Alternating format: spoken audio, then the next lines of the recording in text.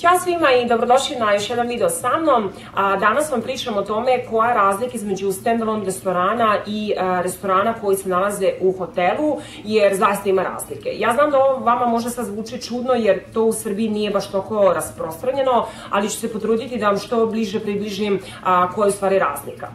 Prva i osnovna razlika koju bih stavila kao, da kažem, jednu zaista veliku jeste razlika u plati. U standalone restoranima vi ćete zarađivati i 3 do 4 puta više nego neko ko radi u hotelu. Znajte da sve ima svoje prednosti i mane i prosto izneću vam moje mišljenje i o jednom i o drugom, pa vi onda presudite gde biste više volili da radite.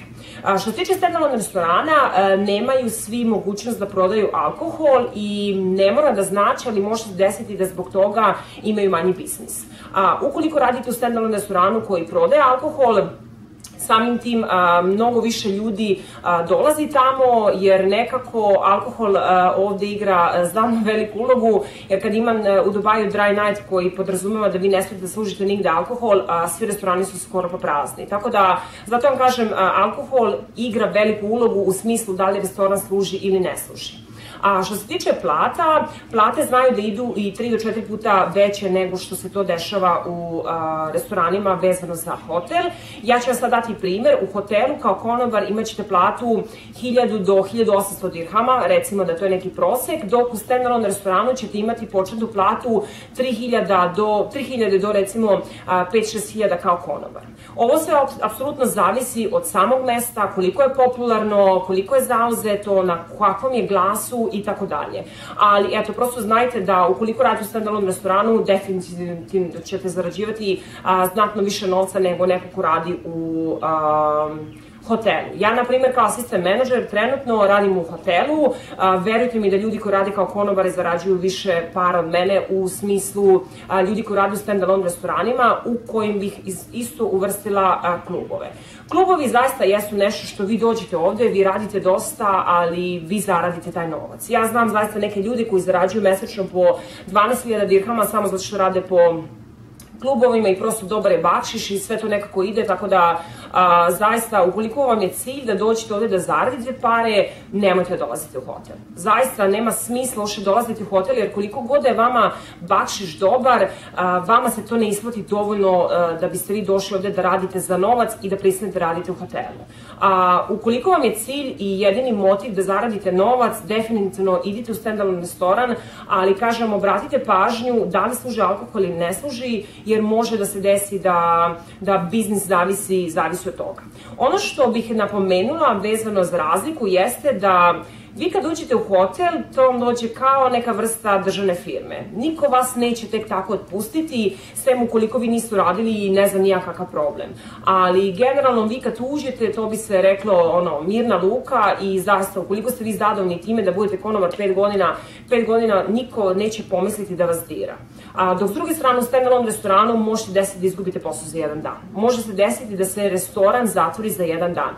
Ja ću vam dati primer dečka kojeg ja znam, restoran u koji smo mi jako često odlazili nakon posla, u jednom periodu je prestao da radi i mi smo mislili možda je to neki kolektivni godišnji odmor, možda je leto, sticajem okolnosti sretne momka i pitam ga pa kao šta se desilo, meni kaže mi smo došli da otvorimo restoran jer gazda restorana je rekao mi više ne radim. Kao u fazonu imate mesec dana da se snađete i nakon toga to više nije naša odgovornost. Mislim, vi dođete na posao i izgubite posao za 5 minuta.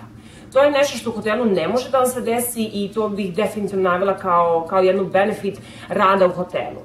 Ono što bih dodala jeste način na koji se vi razvijate kada radite u standalone i kada se radite u hotelu. Kada radite u hotelu, oni imaju nešto što zove Learning and Development Department i imaju jako puno treninga koji mogu da vam pomognu da se vi razvijete. I zaista ja sam išla na toliko puno treninga koji su bili obezbeđeni od strane hotela i uzela sam sertifikate i sad imam CV koji je bogat koje kakvim sertifikatima i ja zaista jesam jako puno naučila iz tih treninga. Tako da, ukoliko želite da razvijete tu neku svoju karijeru u svetu ugostiteljstva, ja bih vam definitivno preporučila da idete za hotel. Znam da je novac, taj primarni novac, prvi novac je znatno manji nego neko drugi ko bi došao da radi u standalone restoranu, ali verujte mi da se to isplati. Ukoliko želite da rastete i ukoliko želite da učite, To se isplati. Ja sam za 2,5 godine došla od konobara do sistem menadžera zato što sam se trudila i zato što je meni hotel omogućavao da ja idem na te treninge i da se razvijam i generalno da učim. Tako da zaista mislim da prvenstveno vi morate da odlučite šta je vaš cilj. Da li vi hoćete doći ovde da zaradite novac ili vi hoćete ovde da dođete za neko bolje sutra koje biste vi živeli. Poenta je da vi kada dođete ovde u Standalone restoranu, naravno da vi možete da napredujete, nemoj da pokušate sad da ne shvatite da ćete vi biti sad tamo zaglavljeni, ali sigurno nećete imati treninge i ne znam ja kakve platforme koje bi vam omogućile da se vi razvijete kao što hotel to može omogućiti. Ukoliko vi želite da zaradite novac, da se vratite kući u Srbiju ili bilo koju drugu zemlju, da kupite stan, kola ili ne znam ja šta, da onda definitivno idite u Standalone restoran, nemojte uopšte ni razmišljati o hotelu jer kažem prosto nema smisla jer ja verujem da većina vas ne bi ni prihvatila da dođe ovde da radi za, ne znam, 1400 dirhama kao konobar. To je zaista mala plata, iako oni vama sve ostalo daju, sve zavisi od vaših troškova, ali generalno mislim da zaista morate da odredite taj neki svoj unutrašnji cilj i da onda kažete aha, hoću da se razvijam i da uložite i investirate prvi 1,5 godina da prihvatite da nećete imati, da kažem, veći novac, ali znajte da ćete dobiti na nečem drugom. A meni i Nikoli je od samog početka, od kad smo došli ovde, bio cilj znanje. To je bio naš jedini cilj, kad god bismo se mrdali s jedne pozicije na drugu. Ja sam promenila 4 kompanije, svaki put kad sam se mrdala, ja sam uvek pitala kakva je vaša platforma za učenje, šta vi meni možete da ponudite da ja mogu da se razvijam. I novac je došao. Zaista novac je došao, ja sad živim tako da mi možemo da priuštimo nama šta god mi poželimo, druga je stvar to što smo mi skromni, ali hoću da vam kažem, naš to je cilj je bio znanje i mi to zaista jesmo dobili i sad imamo da kažem i znatno bolji život. Meni, to jest nama, nije bio cilj novac i mi nipošto nismo htjeli da idemo u Standalone restoran, što ne znači da ja ne bih prihvatila sada da radim tamo, ali za taj neki razvoj zaista mislim da trebate da razmislite o hotelskoj priči, nije lako, ali eto kažem, razmišljate to kao jednoj investiciji i mislim da zaista može da vam se isplati, ali opet sve to zavisi od vas. Niko vas neće vući za rukav da vidite na silne treninge ukoliko vi ne želite. Ja sam investirala svoje privatno vreme, išla sam na slobodne dane, na treninge, učila sam koje kakve platforme za vreme svog slobodnog dana. Mi smo znali da gledamo tu neku platformu o kojoj ću vam kasnije pričati po nekoliko sati na naš slobodan dan. Niko nas nije terao. Mi smo to hteli, nama je to bilo pruženo i mi smo to oberučke prihvatili.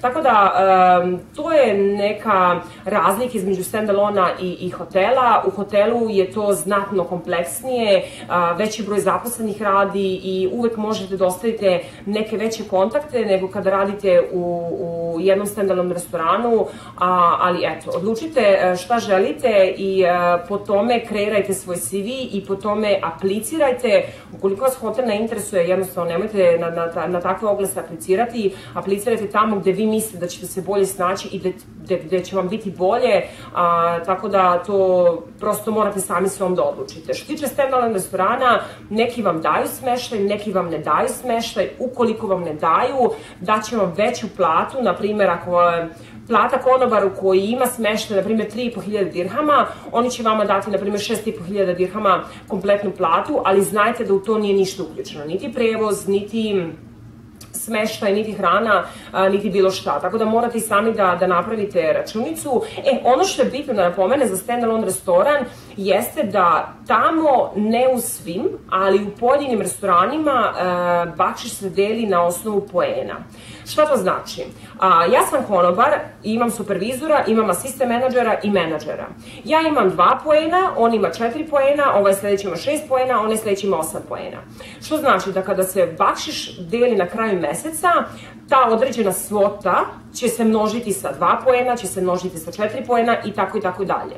Što znači da ja kao konobar koji radim najviše ću da dobijem najmanji bakšiš, a onaj koji ima najvišu poziciju poziciju će da dobije najviši bakšiš, što po meni nema nikakve logike, jer taj menadžer samo ide okolo i proverava goste i ponekad će pomoći, ali generalno vaš fizički rad ne može da se poredi sa fizičkim radom jednog menadžera. Nikada, ali apsolutno nikada. Tako da ja smatram da je to nekako malo nefer, jer vi mnogo više radite, a opet nekako manje zarađujete.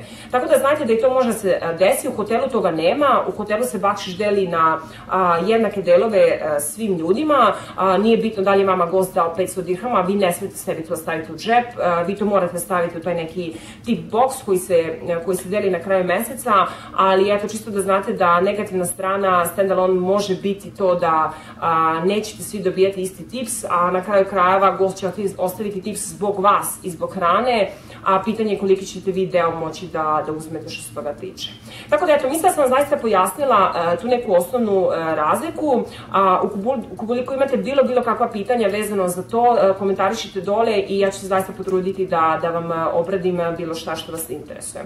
Tako da eto, to bi bilo to, ljubim vas puno i do sledećeg viđenja. Ćao!